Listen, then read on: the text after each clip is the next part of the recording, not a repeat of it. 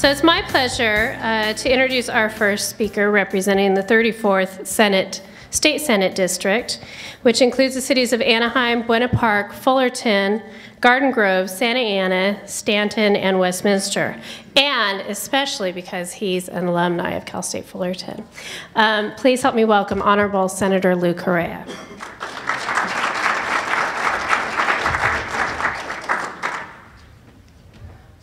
Thank you very much, Priscilla. Good morning, everybody. Good morning. Good morning. Thank you. You have to wake me up.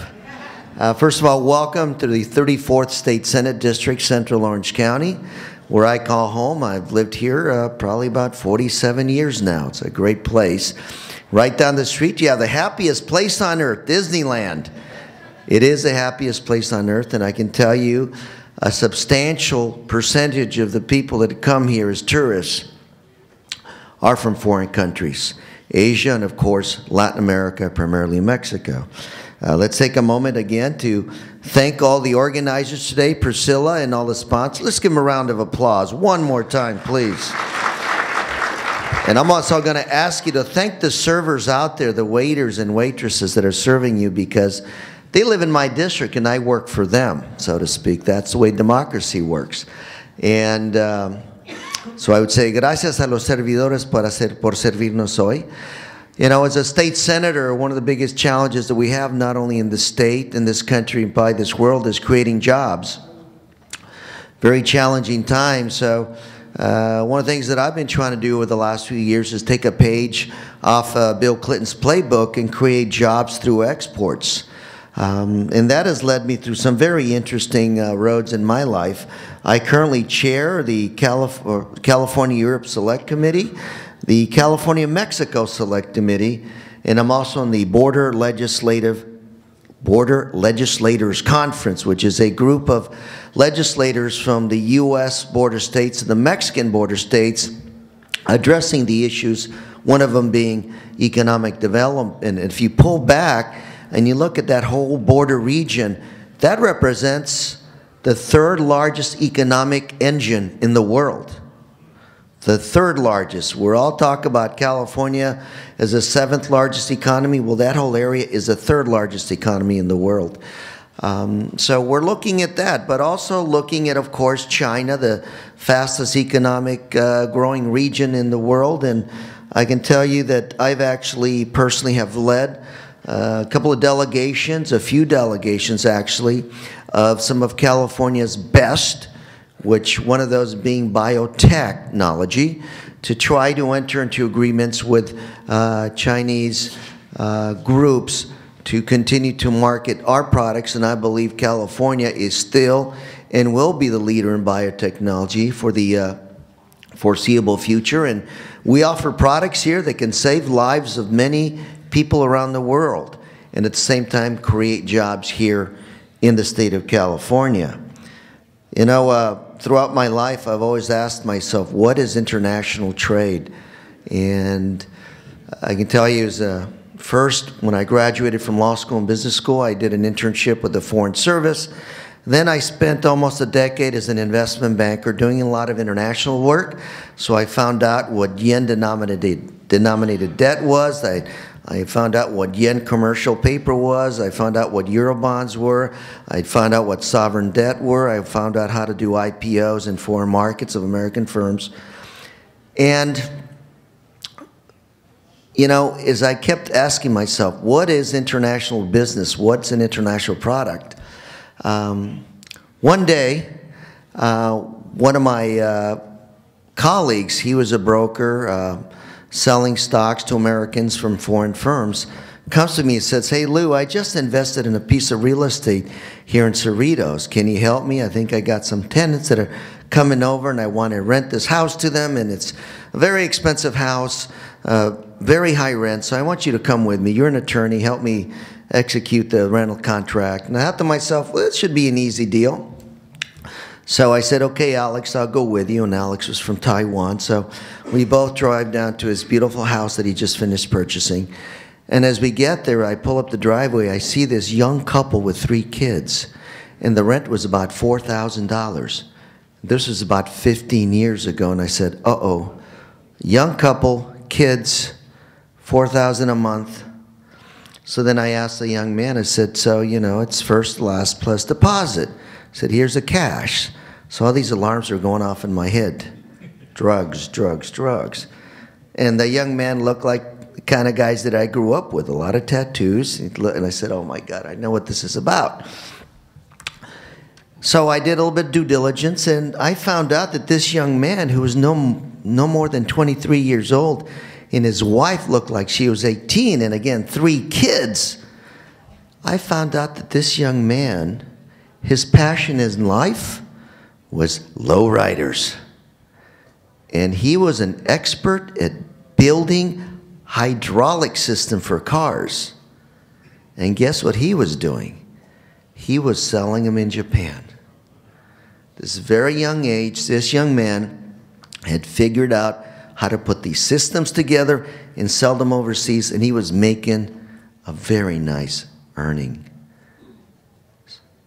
We rented him the house, and I thought to myself, this is a clear example of not high-tech, you know, sophisticated financing mechanism for international business, but rather just a gentleman, a young man who took his passion, did what he could do, made it the best he could, and then he started marketing by accident his products overseas. It's doing very well. So a few months later, I'm flying back from Tokyo on business class, and I'm sitting there, you know, trying to decompress from 2 weeks of business. And next to me is sitting this young man. He looks like a surfer from Huntington Beach. And I thought to myself, what the hell are you doing in business class, right? So I struck up a conversation with this young man and wanted to know what the hell he was doing in Tokyo, flying back in this very expensive plane with a very expensive ticket. Well, guess what he came up with? He worked at a local airport and found out that there's this really neat stuff to shine cars. The stuff the wax that they use essentially on airplanes. Good stuff, and somehow he figured out that people in Tokyo, people in Japan, people in Asia would be very interested in buying the best wax that you could get to take care of your car. So guess what he did? He created a door-to-door sales force of recent college graduates, and he was selling this wax with a big margin in Asia and making a mint. Made in the USA. And I thought, these are examples of not rocket science, but rather what business is, which is common sense. Figuring out what you do best and figuring out the distribution system and going there and selling it. And I think that, in my opinion, been dabbling with international business now for 25 years. That is really the key. California has a lot of products to offer that are not even on the radar screen, so to speak.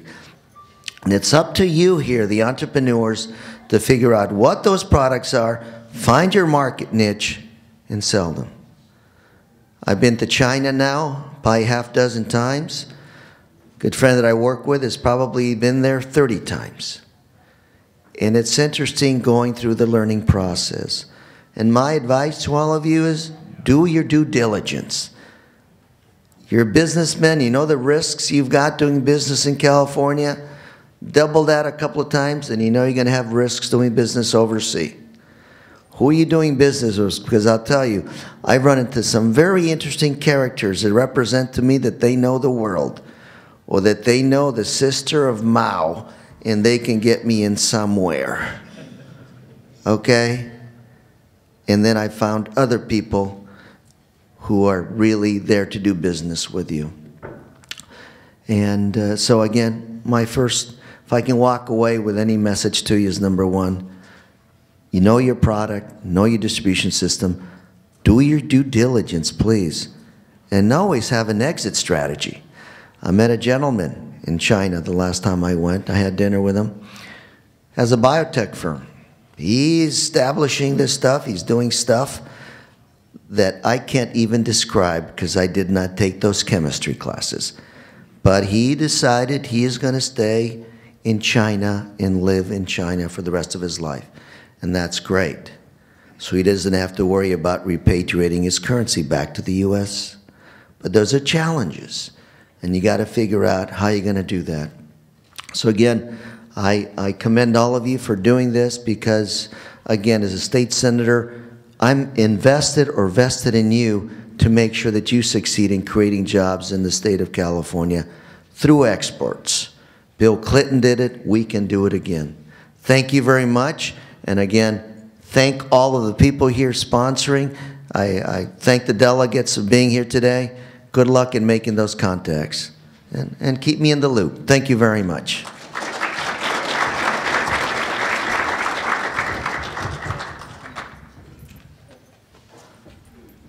Okay, now for the first panel. It will be moderated by Mr. Richard Swanson, another friend of mine from the director. He's the director of the Pacific South region of the Office of Domestic Operations for the U.S. and Foreign Commercial Service, better known as International Trade Administration or the U.S.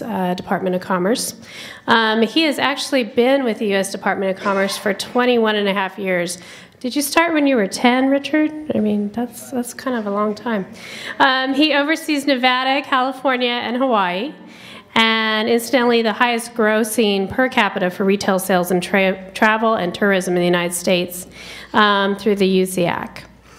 Actually, one of the things that's exciting about Richard is he's also a Cal State Fullerton alumni, especially of Mahalo College. So, yay, go Titans. So please help me welcome Richard Swanson. Great. Well, welcome, everybody. And it was great to see Lou again, a fellow Titan, and Enrique as well, and AQ. It's good to see these guys are finally getting a little gray hair on the side of the temples. Finally. Okay, it's going to be a while till you catch up to me. Okay, so let's get started with our panels. The Global Trade Summit, we're going to talk about growth opportunities in China. But, and this is a photo of a trip I made to the Great Wall while I was in China. It was before the Olympics and before the airport had finished. And if anybody's been to China recently in Beijing, you'll know that flying in is quite the experience to that airport. But first I'd like to say, I'd like to introduce our folks who are on the ground here. I'm part of our regional operation for Nevada, California, and Hawaii now. But we have our director for Orange County, Paul Timbakis. Paul, can you stand up? And then we also have Mary Avis Bokel, who is our senior trade specialist. And we have Jason Sproul, I can't really see with the lights, who is one of our specialists in the aerospace industry. And we have Kristen Houston back there, who is a specialist in services, apparel, and franchising. And are we missing anyone else? Ah, Raul Lozano, yes. Mr. IT, the ICT industry, yeah. The other component here with the U.S. Department of Commerce, and we're really the U.S. Commercial Service, is our Export Council.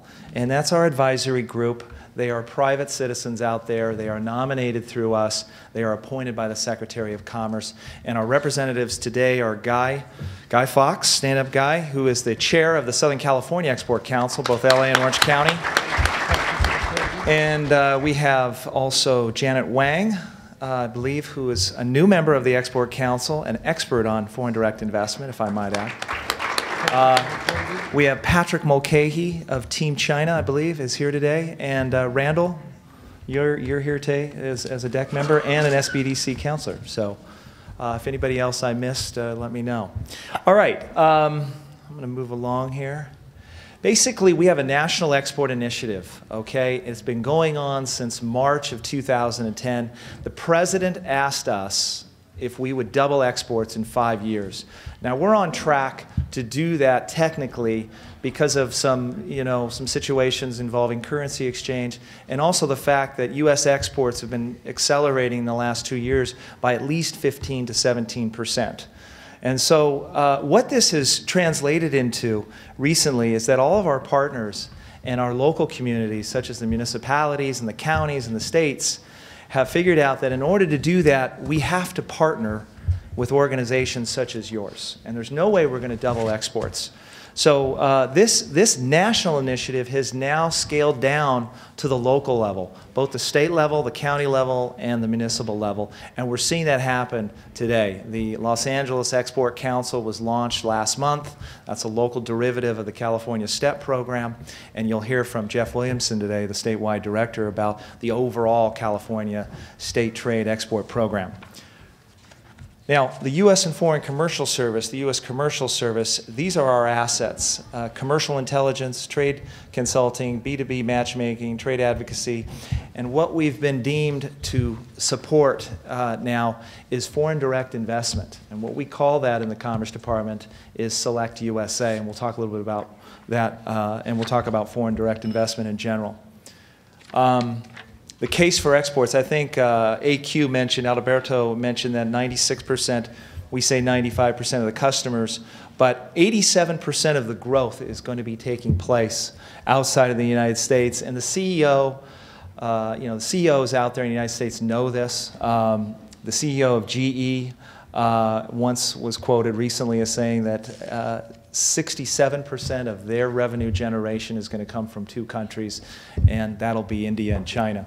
So, we've had a lot of opportunities today to explore China, and these are some of the exports that come out of Orange County through our office. And, these are some of the industries that you'll see, and they vary. So when we talk about exporting, let's also talk about what subsectors of our economy. We have the most diverse economy in Southern California. I think Orange County is probably, pound for pound, probably the most impacted county for having a diverse range of companies. We range from a plethora of apparel companies here, the surf industry apparel sector. We have medical devices, biotechnology. We have environmental construction, ICT, and we have services. And I think one of the growth opportunities that you really have to pay attention today is services. And you're going to find that in all sorts of things that both you and I do here in Orange County, okay? And this is where I think the real growth subsector is within the China market. And we'll have these experts talk about that. Now, my colleague from the XM Bank, David Josephson, could not make it today, so I said I would put up a couple slides. XM Bank, like SBA, tries to help with the trade finance aspect of this equation for exporting. And they do so through credit insurance to support your overseas foreign receivables so that you can extend those to your customers overseas. And they also do that through foreign buyer capital equipment financing, and they also have project financing as well. So call XM Bank. Let us know if you have any of these issues.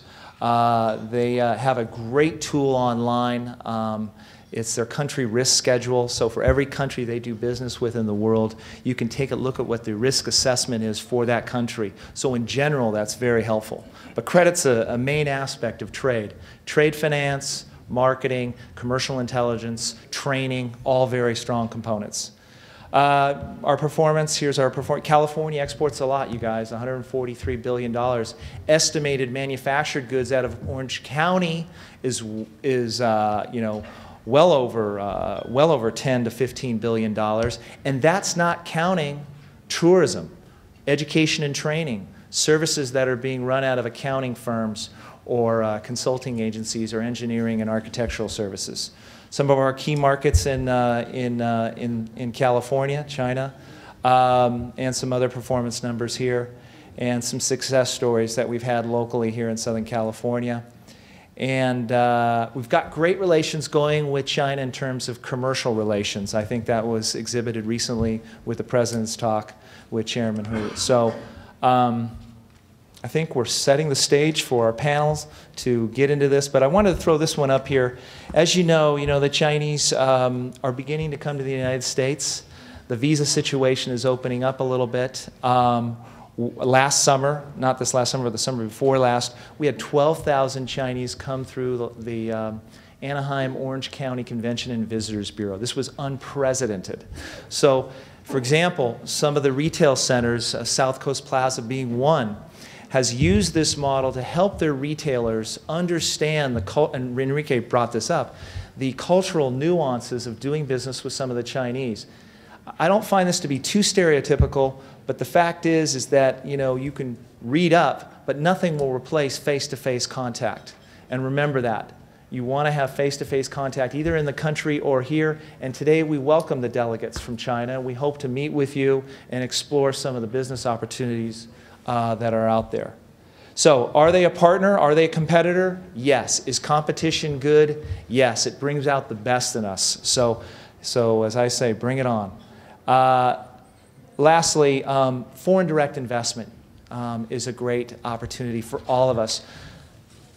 The Chinese are probably going to come to the United States to look for opportunities to put a huge cash reserve that they possess. Now, they want to do that with the best assets that will generate the best ROI to them. And I think the assets here in Orange County are phenomenal. So take a look at that aspect of doing business. Foreign direct investment is a great opportunity to develop the infrastructure we need in Southern California and Orange County, but it's also a way of doing business. And it can become a unilateral business. Not only can you import, but you also can export. There's lots of opportunities in foreign direct investment, and our Select USA program over here is one of those vehicles that we're beginning to develop. Here we are represented in China. All of our folks on the table here have utilized our offices. They can talk about that. We're very concentrated in Beijing and Shanghai and Guangzhou and southern China. We represent two aspects within the U.S. commercial service overseas. One aspect is the commercial officer, you and me, who is rotated out of every embassy and consulate every 3 or 4 years. But then there's the Foreign Service National, who is an expert in industry and cultural relations that you can develop great relationships with. I think Jeff will talk about that as well when he's up here. And then don't forget India too. When you talk about China, think about India as well.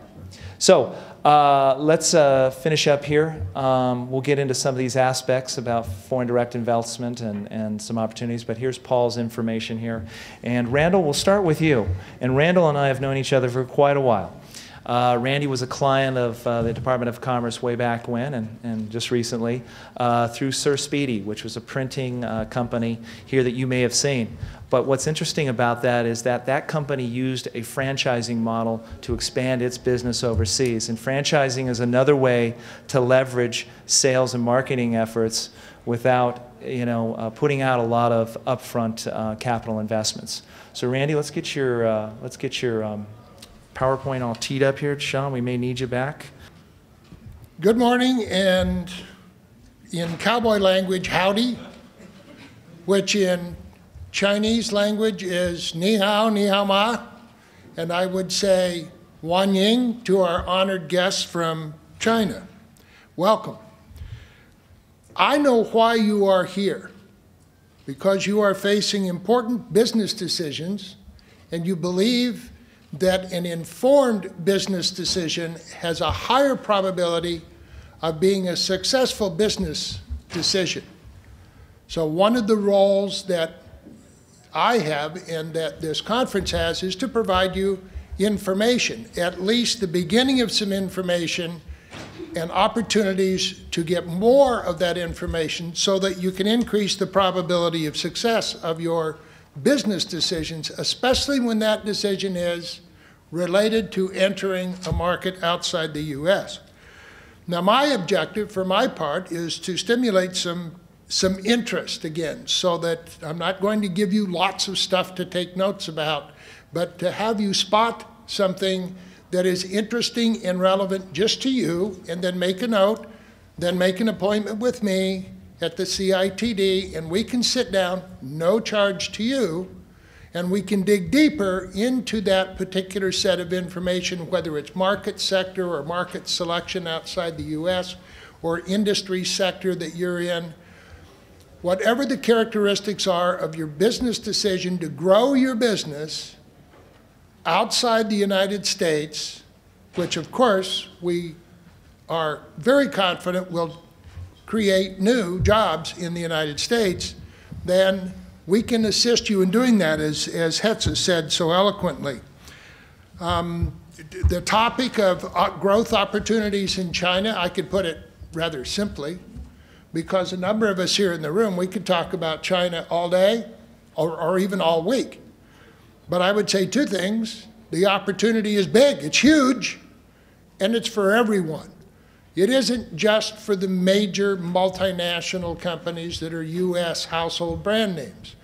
It is literally for almost everyone who's a business person in Orange County, and certainly I would believe most people in the room.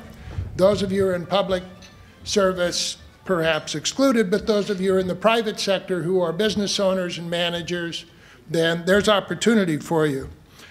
Just by way of credibility, not to make me seem special, but to give some credibility to not only the information I'm providing you, but the value of the counseling and consultation with me. I've had a pretty fair amount of experience in including Chinese Taipei. We have to get accustomed to calling Taiwan Chinese Taipei, and in the PRC in mainland China for over a period of about 15 years. I've been there a pretty fair amount, boots on the ground value.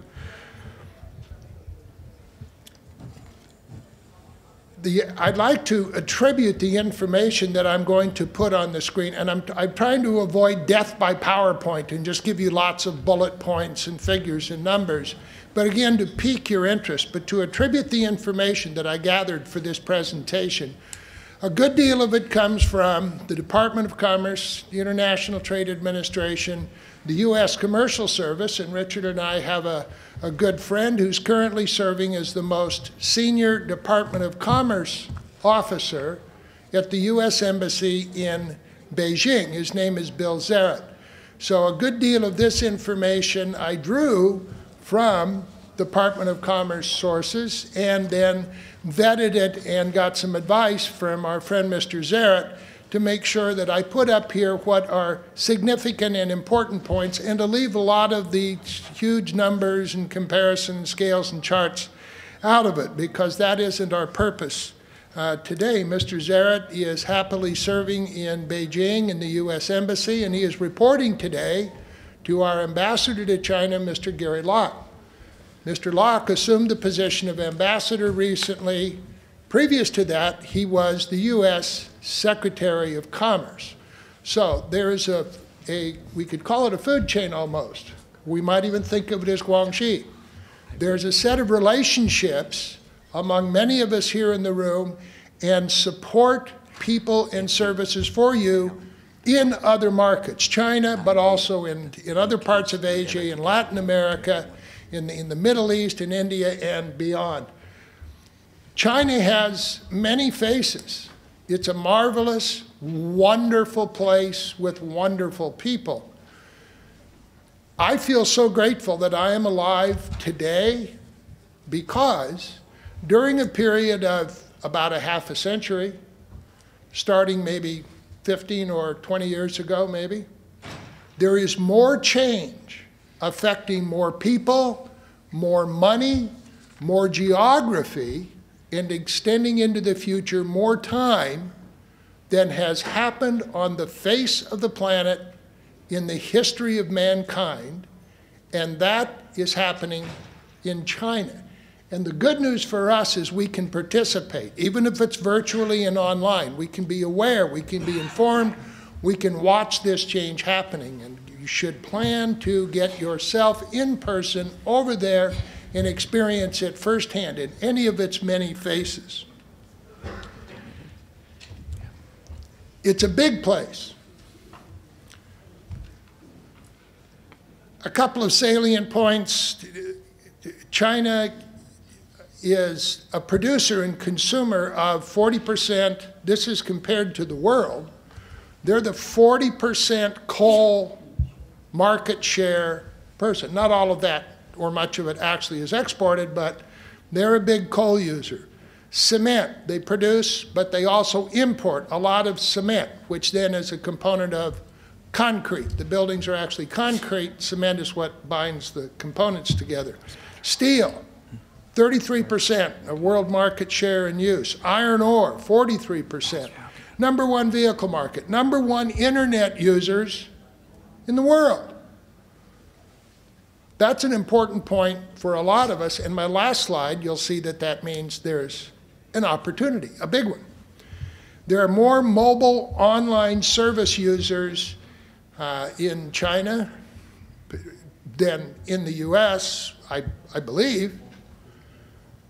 And if you will contact me, I'll give you a link to a video of a Charlie Rose interview with a Chinese woman who talks about the use of social media and also websites in China. There's a misunderstanding here about access to and use of the web in China. It's a marvelous piece. I won't go into detail.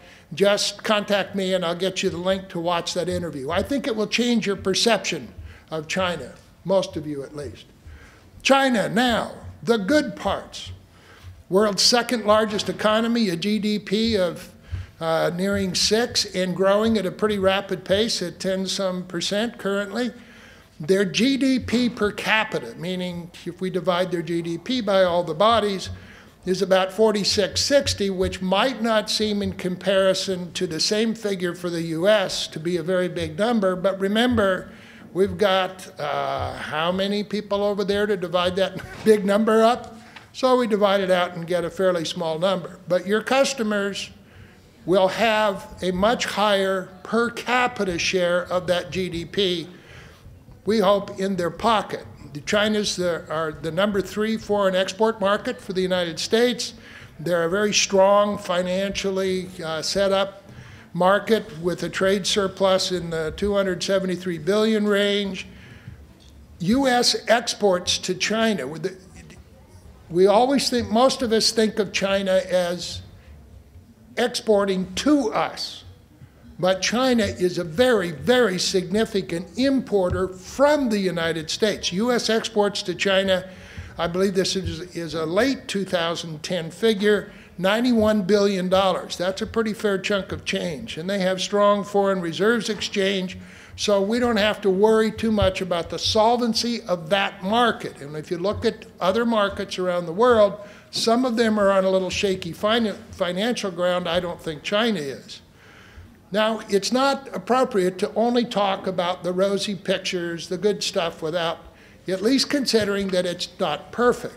A couple of characteristics here that we might think of are, I don't like the word bad, but they're challenges that China faces, especially in the near term, in the next decade.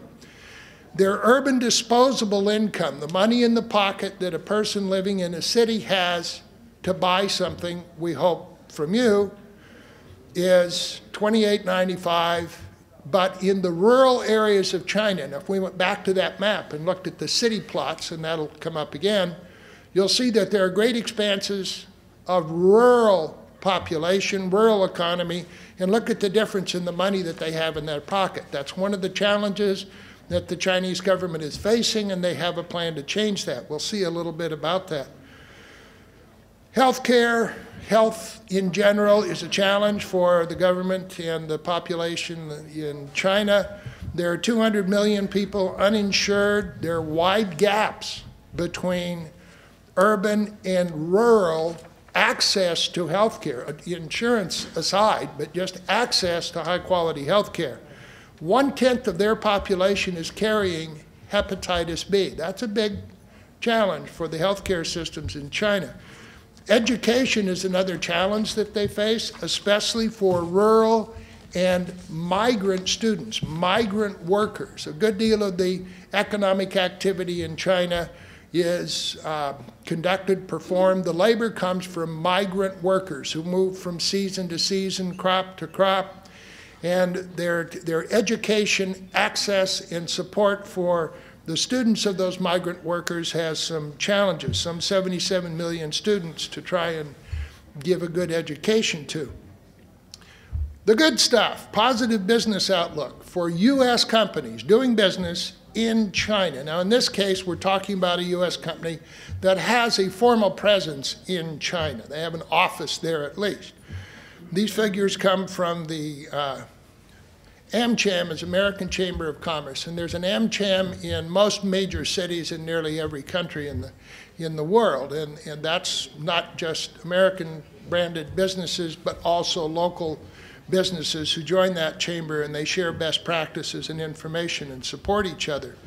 So 71% increase in revenue, 90% are optimistic, 85% will increase their investment. Performance of U.S. companies, 87% reported revenue growth, 79% said they're very profitable, 61% are increasing their market share. The trends are, that are good for us, newly emerging markets. The top 14 cities, not just the well-known ones, account for 50% of U.S. exports. That's where your customers are, not just in Beijing and China.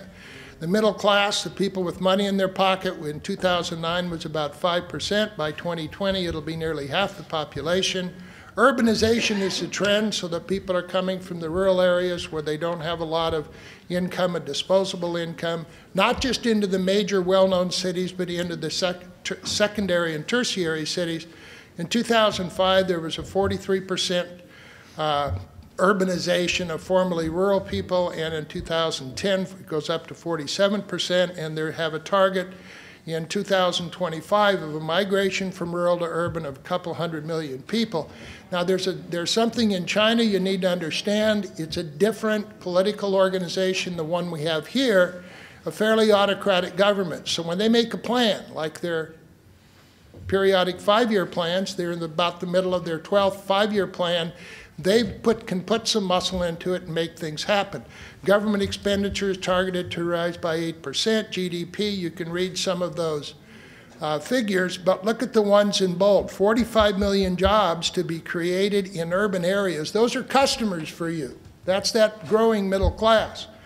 The magic 7 in the current 12-year plan: new energy, energy saving and environment protection, biotech, new materials, clean energy vehicles, high-end manufacturing, next generation information technology, economic restructuring. They have to restructure the economy. I'm not an economist. I have to go to people smarter and more knowledgeable than I am in order to understand that, but I believe what they tell me.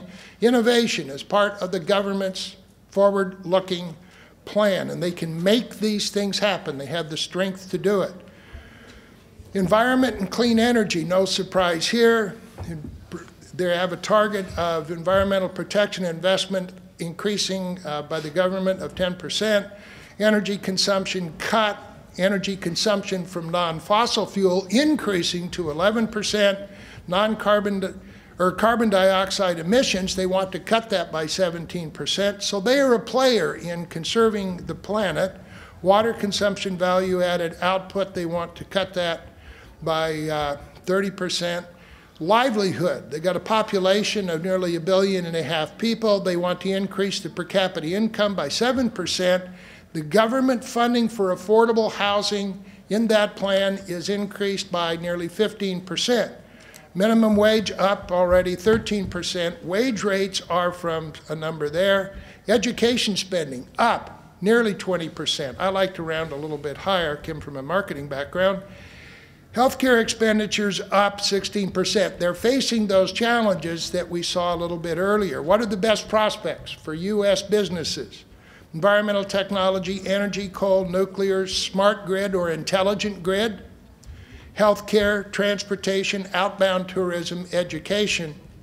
Renewable energy opportunities include wind. They're the largest producer and user of it. And solar power, of course, photovoltaic production. They make a lot of stuff there, but they export most of it. They want to start using more of it in-house.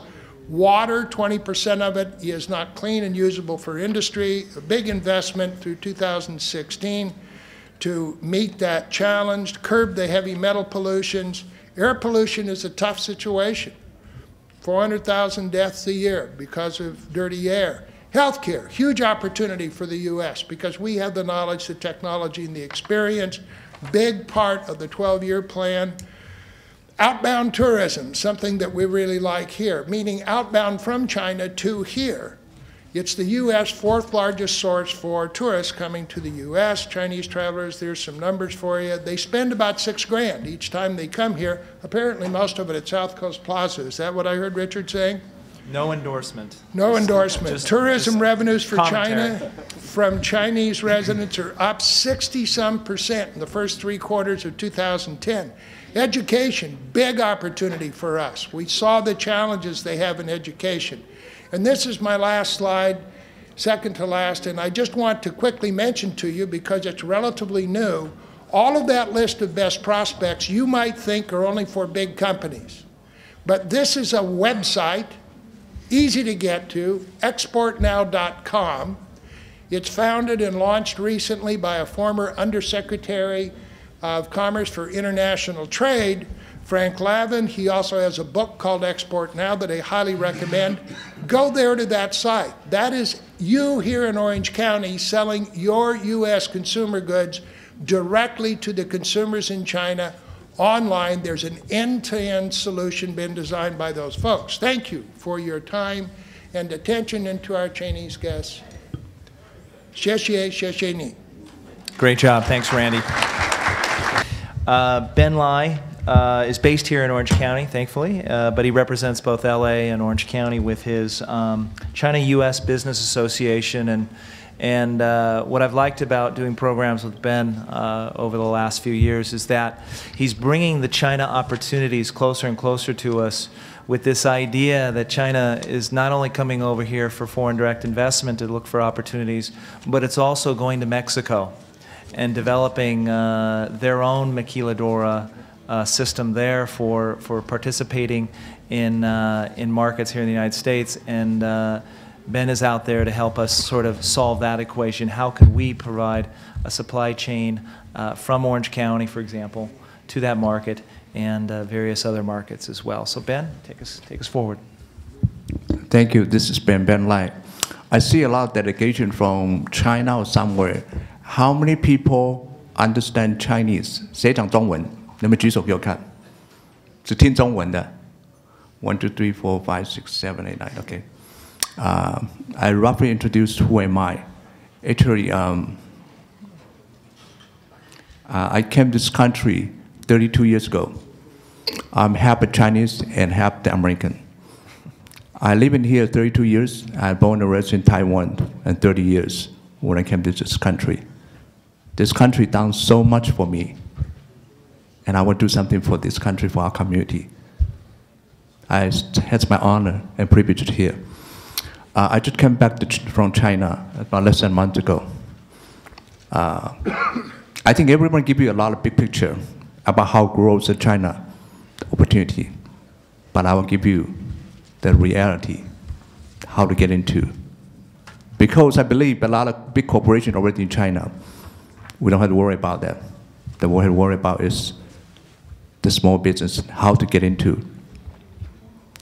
For the last few years, I believe a lot of my friends, including my daughters, lost job.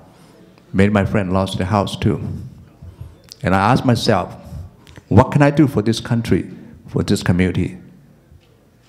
I know 2 languages, I understand 2 cultures, and I understand many things about the trade, and I had 2 connections.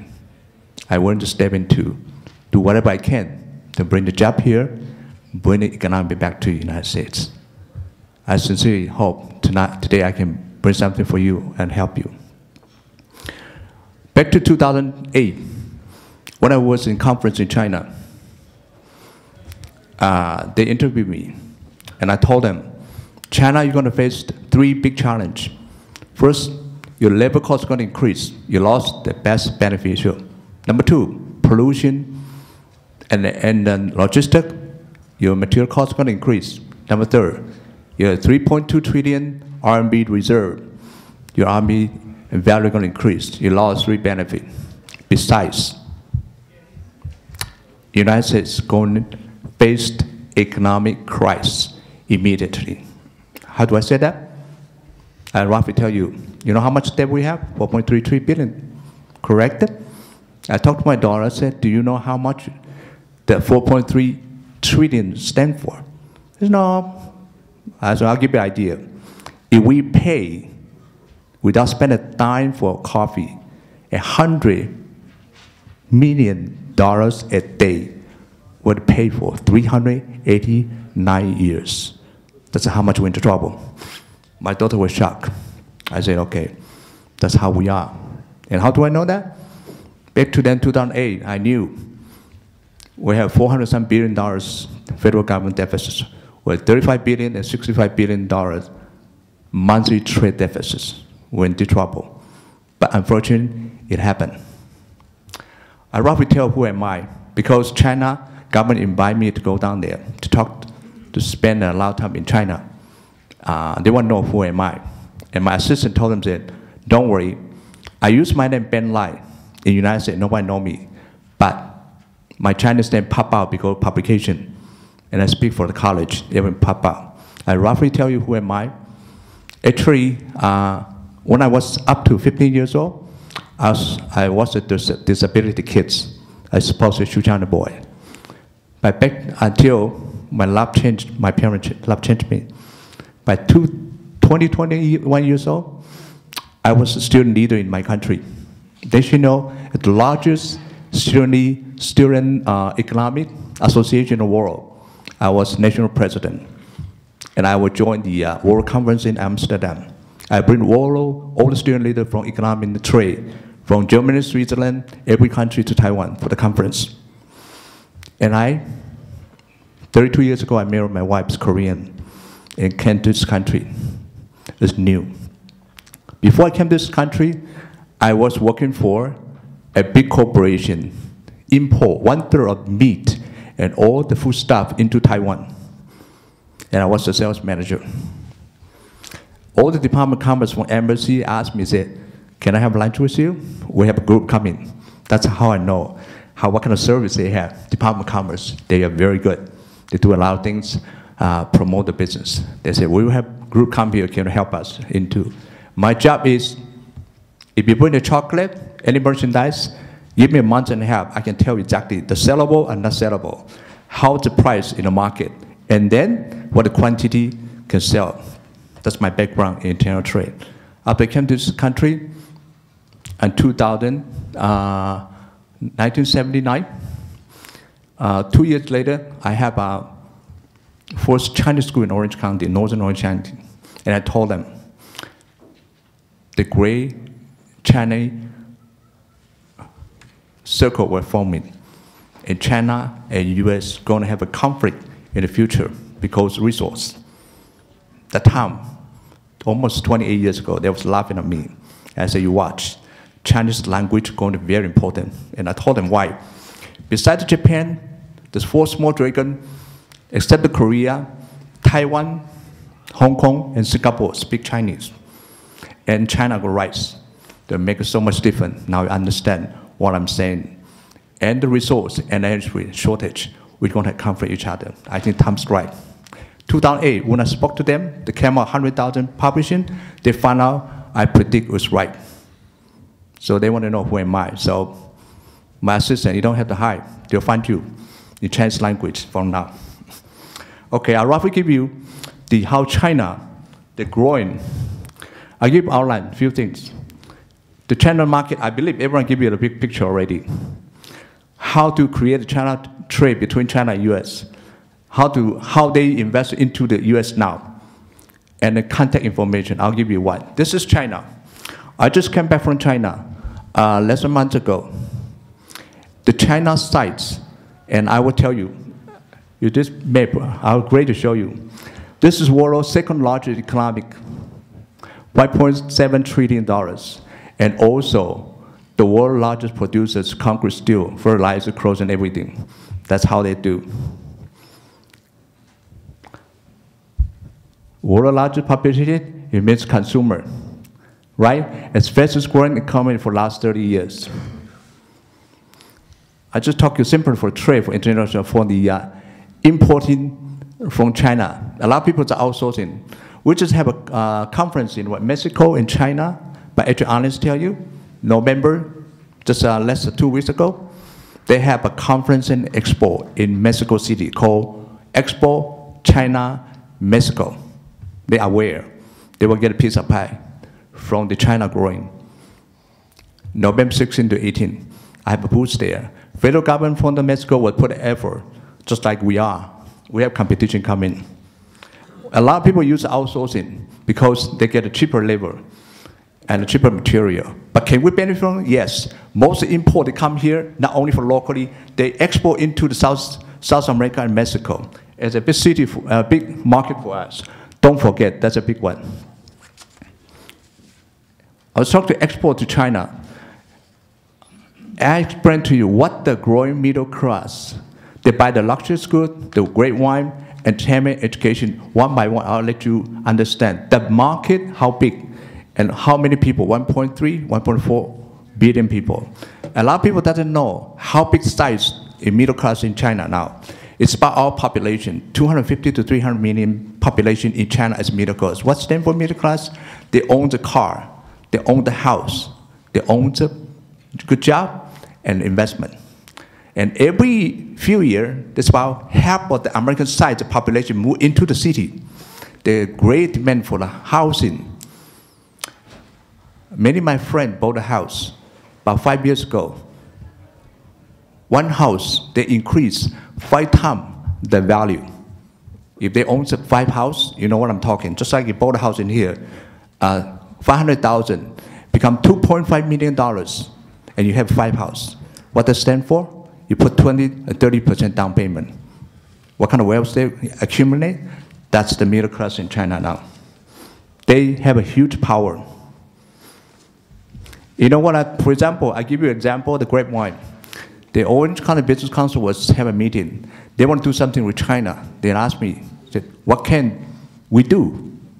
The BP, I told them, said, what do you want to do? That time was wine there. I forgot what was written. I said, do we produce a lot of grape wine in California? I said, yes, we produce a lot. Can we do something? I give an idea. I said, look, 2003, the French start exporting grape wine to China. By 2010, last year, how much percent they grow?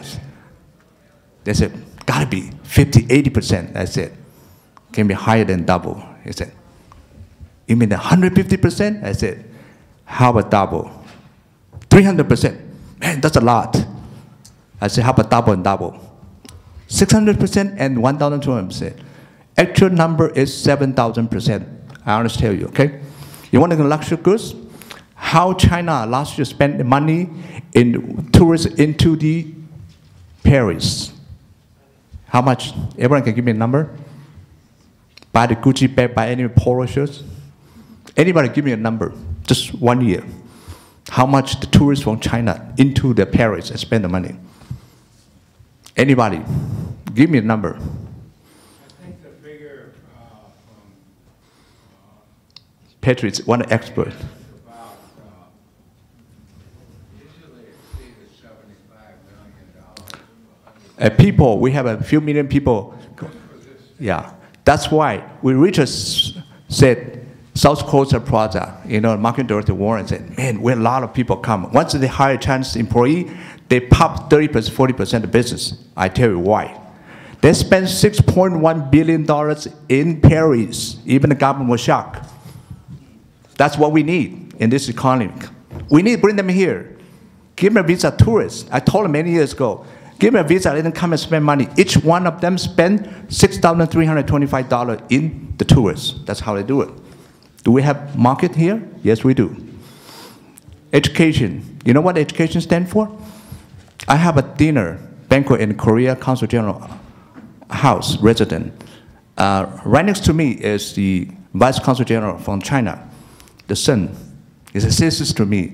We dined with Philippine Consul General and then Japan Consul General. We have dinner together. And I said, why are you so busy? He said, you know how many people just came for summertime here? 70-some thousand students lunching in the United States. We were so busy, swamped, day and night. Is there a lot of business here? Yes. How many people students going to send here to the United States? You guess 100,000 students. You know how much pay in USC? Anybody from USC? I had to spend $50,000 to $70,000 a year, correct? That's money supposed in here. Can we get beside this business? Yes. The housing, medical, whatever you think about that. They ask me many questions. What can we do? Can you help me? Green energy. RV. You know what the RV stand for? John, the friend of us, said, in China, the people have money, they start to use RV camping wherever they go. We heard no one buy an RV. They buy a tons of in China. You would say, crazy, who's going to buy those ones? But actually, they don't understand.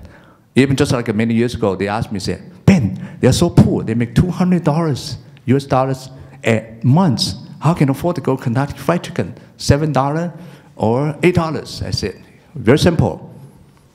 1 million people in the city just visit once a year for the birthday party.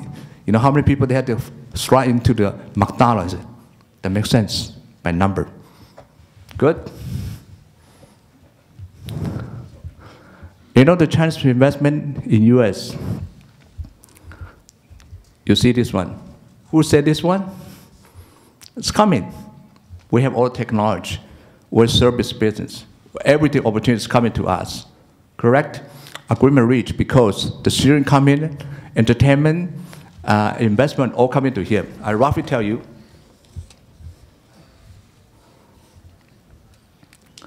we have one Asian US business summit and expo. Someone asked, can you help us? This company here, they invest $29 million in a project because in economic crisis, everything stopped. They asked me, said, can you help us? I said, sure. I tell the way to help you.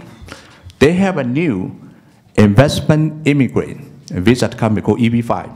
They each investment $500,000 to $1 million. You can raise, this project is $70 million. I said, this project ongoing will create us 1,348 jobs for our local community. That's what I'm working for. This type of things, I think, very important for us to do that. How many people come in here, invest money here? All you can benefit is they're buying a lot of housing now. Last week, group of people buy cash and housing here, invest money here. They buy hotel, purchase hotel in Marriott Hotel downtown, Bonaventure Hotel. They invest money in Universal Studios, the Sheraton Hotel. They purchase too. They also, when I visit China, many people ask me, can you help us fund a company with investment, everything? Also, a lot of local business and chambers said, no, we don't see anything, but we can benefit from that. I said, you know what? Sure, you can benefit. A few years ago, I asked my friend, say, you come here. He said, what can I do for this? I said, you know what? Come set a branch office. I'll help you market in here. Get a resource here. Get connection here. It's okay. First one, I said, you need an attorney. We hire attorney. Extend a visa. Attorney got a job. Second, get an attorney, set up corporation, pay my attorney. You need a bank account. You need CPA, insurance. So what else? Rent the office and warehouse. Oh yeah, we need a realtor to fund it. What else? I said, yeah, you have buy equipment, hire people. He said, yes, we do. What else? I need to buy a car just like you have. Go buy a car, rent a house, everything. So when I speak to Chairman Kam, I said, can you benefit? Yes, you can benefit, all of them, just so you don't know. But important, you need to know, thinking outside the box, just thinking, oh, here we don't have, but you need to connect a lot of things to do that. So if we can bring 100, 1,000 company here to work with us, instantly we can bring a lot of job and money to this community. I could roughly give you what kind of things they're doing now. They buy a lot of milk, baby milk. They have 17 million baby born a year. They need water treatment. They IT service. They have technology. I talked to the city, the biggest city, one south part. 20,000 items need purchase. I believe a lot of things in here, they need purchase from us, test equipment, everything. We're going to set an office to help them. To fund, if you or your friends say, look, I need to do something, but they don't have resource, we'll help you to get into exporting business. And also, they have a buy soybean, use the export, they buy billions of soybean for the big milk. They need to have meat from Iowa, for almost education, biochemistry, every industry they need it. I think, you know, roughly, if we want to do this one right, first one, when you need to equip it, you know to understand the culture. You need to understand culture, and you need to have Have you ever visited China? How many people visited China before? It's good. At least we got started. We need to start training the people for international trade from students starting. And we need to have government support like SBA, Department of Commerce. And like what Richard said, we need a teamwork. We need teamwork to make it work. You know, when I went to, I just give you when I went to China this April, to state of government to meet the conference, international trade and economic, the director. And after finished, I come back. I went to Taiwan to see my mom's grave. My mom passed away. And I talked to my assistant, said, I have 3 days to go back to China. Company arranged right away the first class ticket to me and my wife in Taiwan, to flew to China. And they arranged the 3 day everything. They spent 100 RMB in me with my assistant. They need a lot of information. Not many people have Chinese and American both knowledge in China and here. Now, I wanted to do something to help this community bring back economic and job creation. Thank you. Great. Thanks, Ben. Mark Matsumoto, who is the Executive Director for the California Education, Training, and Export Consortium, which also has a derivative and a project going on that was funded by the U.S. Department of Commerce called the Vietnamese Education and Training Export Consortium. Education is dear to our hearts. We have a lot of assets here in Orange County. Mark, you've worked with quite a few, so why don't you take us to the break with a great scenario of education and training opportunities out there. I guess that's translation, keep it short and sweet. How many of you have ever seen $5 billion? That's an awful lot of money. When I was a little kid, I remember you could go to Las Vegas and you could go to the Horseshoe Casino and you could see $1 million, and quite frankly, that was very impressive. $5 billion. That is what you see in the United States when Chinese students come to the United States. That's 150,000 plus students. You've heard about that. I'm going to tell you a little bit about a specific opportunity and how a specific opportunity multiplies and mushrooms into something much more significant than it may seem. So maybe in this room we have Chinese students that are on visa, but there are over 200,000 in the United States. That's a significant army of Chinese that are learning about the United States, that are learning about consumption opportunities, and potentially they could be your partners. Don't worry about the PowerPoint, we'll skip on that. Well, it's kind of funny, just to digress a little bit, when Senator Correa was up here, he said that 20 years ago he was learning or cutting his teeth doing international business going to Japan, that he had some slick young guy on the business class with him coming back from Japan that was selling auto polish. And I had to stop for a moment and think, was that me? It really was a deja vu moment, because 15 years ago we'd be talking about how to break into Japan and all the opportunities there. And just for the record, my muse was not auto polish, although I did sell quite a bit. What I was selling door to door was disposers. But during that process, I gained a lot of knowledge. And that knowledge told me that you never know where opportunity will come from. And you're going to hear in the next panel actually how to do tactical business in China. I know we have a delegation here. It's not easy. You build this one trip at a time. But I have to tell you, how this opportunity in education happened was, quite frankly, very accidental. Your next moderator, Jeff Williamson, and I, and a group of, I guess, distinguished VIPs, we don't know where they are now, we went to a city in China that probably you've never heard of. Most of you know about Guangzhou, but have you ever heard about Jiangmen, China? That happens to be the sister city for Riverside, California. Well, my thought joining this mission was that, and this was 2001, there has to be a lot of opportunities. Maybe my disposer, maybe other products I'm selling, I can get into the pipeline in China. Again, 2001. But what we found out when we had these stage tours of many, many factories is that there is no way I'm going to sell this disposer, but I had 5 different Chinese factories trying to sell me turkey fryers. Now, this was November 15th, 2001, and we're asking the factories, hey, you know, if they're not already in the United States, you're not going to be selling these turkey fryers. The biggest consumption is coming in about a week. But what happened at that time is we go through these factories and we find out they don't have a marketing arm. They don't have the proper research. They have tremendous needs for soft skills, for selling. And that eureka moment came that the opportunity may be in training, or it may be in education. So in 2001, Jeff and I, we started down a quest to figure out how to promote education and training. And as my presentation says, what I've done for the last 10 years is really try to define a way to promote education and training. The only problem was we thought, well, academic training would be a really great thing to promote in China in 2002, 2003. Big problem, how does a Chinese student get a visa? Well, things were to change. You saw the picture of Richard in his initial PowerPoint at the Great Wall. That was before he had the heart attack. But Richard and I went in the fall of 2005, and that was on the cusp of things changing in China. Well, as you heard today, 157,000 students are on F1 visa this year. That's a 23% growth over last year, and that's triple from 2007. Well, in this process, I think our organization, ETEC, has had a little to do with that. We've led many, many missions to China and many cities in China. But what we found out is the Chinese are not just coming to the United States. There's hundreds of thousands that are going to Canada, to Australia, to Singapore. So although there's a growth opportunity and although it's a big market, there is a lot of competition. And I'm sure you'll hear that in the next panel. But what we've had to do is focus how to promote.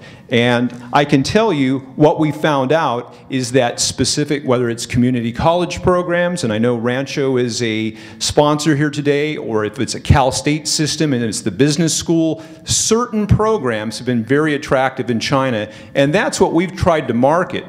And we've put schools together with agents, and we found that was very good. All the missions that we led allowed us to bring students to these U.S. schools, but what we found is that the market is dramatically changing. There are thousands of study agents, hundreds and hundreds of U.S. schools now promoting in China. So although there are growth opportunities, schools, trainers, professional service providers, franchise companies all have to look at the nuances where the future growth will go. And a few that I have isolated are kindergarten and elementary school. Believe it or not, the next generation of the Chinese international student is not going to be starting in college. They're going to be starting at 2, 3, 4 years old. I was at a conference just a few weeks ago, and the interesting thing is it wasn't the universities that were the interesting topic here, it was Disney. Disney has 37 schools in China teaching 2 to 8-year-olds, and they're going to grow to 59. Well, why would Disney be interested to export and get in the education business? Why does McDonald's sell Happy Meals? Because that's their future growth target, and if they can reach these students through their images, through their proprietary features, then it's much better for them. So it's very interesting. So this K-12 market has become a growth opportunity. What other opportunities are there? Believe it or not, one of the biggest problems with the Chinese student coming to the United States is for the consulate. You heard a little bit from Ben. They're overwhelmed. There's hundreds of thousands of applications. But guess what? Most of those applications are fraudulent. So there is a tremendous need in China to have a vetting service. One of the reasons we've set up an office in China is so that we can have this direct relationship for the school and with the student, so we know that this information that the school's getting is valid. So there's many opportunities to provide these services to support the actual student coming from China. Well, what's another opportunity? I think the most interesting thing about education is it's a platform.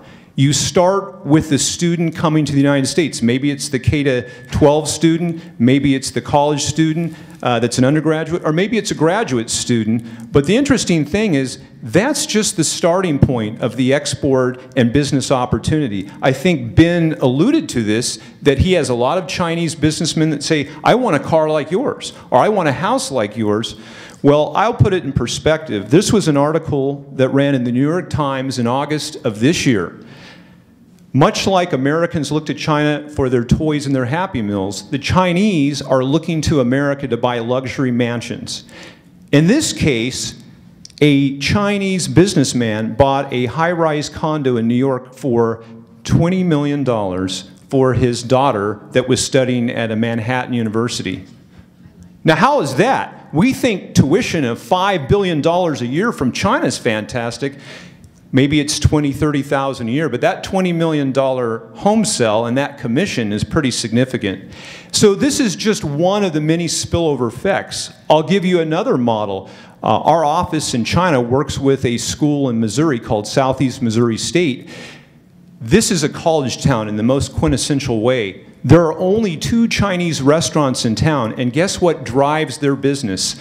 The 120 Chinese students that come in every year, and the roughly 400 Chinese students that have come to this little city outside of St. Louis in Missouri to study in the United States. So lots of businesses, whether in entertainment, they're in travel, they're in insurance. We have a small company that we work with in Los Angeles that provides dorm-style housing, and I'm very liberal with that term, for Chinese students because they're right down in Koreatown, but they have 15 to 20 students every month that are in this housing paying anywhere from $600 to $1,000. These are the kind of businesses that I think Senator Correa was talking about. They may be off the beaten path, they may not be well known, but these are the opportunities because of this great surge of business with China. A kind of a last thing I would leave you with, or actually 2 things. One is the China effect. So what is happening? We have 150,000 plus students from China now in the United States. Maybe that will grow to 200,000 or 300,000. Well, that's phenomenal. So instead of $5 billion in tuition and another $10 billion in spillover, that may double. But the cautionary tale is, how many Chinese students can you have in an MBA program? How many Chinese students do you want in your intensive English program? When it becomes 30%, that's a little bit problematic. When it becomes 80%, that's unsustainable. This is the challenge that schools have, and this is the challenge a lot of businesses have. Last year, Chinese market grew by 24%, 23.9%. The rest of the world and the total international student growth to the U.S. was only 5%. So we can't overlook the market, but this is the challenge to us. And as kind of a lead into your next panel, which is actually how do you do business with China, I will tell you this, that our most salient observation about China is you need to be there. I've made about 20 trips in the last 10 years. We have a representative office in China. What we're telling schools now if they want to promote is they need to have their own people marketing, branding, and following up in China. But the cautionary tale is things are not always as they seem. And I always use this analogy of the live fish basket. When you go to China and you sit down in a seafood restaurant and someone orders seafood, most likely a waiter will bring in a bucket a live fish with the explanation that's what you're going to be served. But it doesn't always work out that way. Sometimes what you're served is a little bit different. Sometimes the opportunities you're told about are a little bit different. But I'll leave that for a different presentation, and I'll leave that to the next panel. If you would like to know more about educating or exporting education, you can go to our website, studycalifornia.org. And I guess, Richard, do we have a few minutes for question and answer? Well, I think what we'll do is we'll save the questioning on the ground. We'll take a 5-minute break to replenish here. Now, C's Candy's out there, and be sure you visit all the expo tables, our sponsors and everybody. Take advantage of it. I want to make one clarification with Mark. It wasn't a heart attack we had. It was altitude sickness going up the Great Wall. So if anybody's been to the Great Wall, you know what I'm talking about, okay? So let's make that clarification. I just want to, let's give a round of applause to Ben Lai and Randy Long and Mark Matsumoto.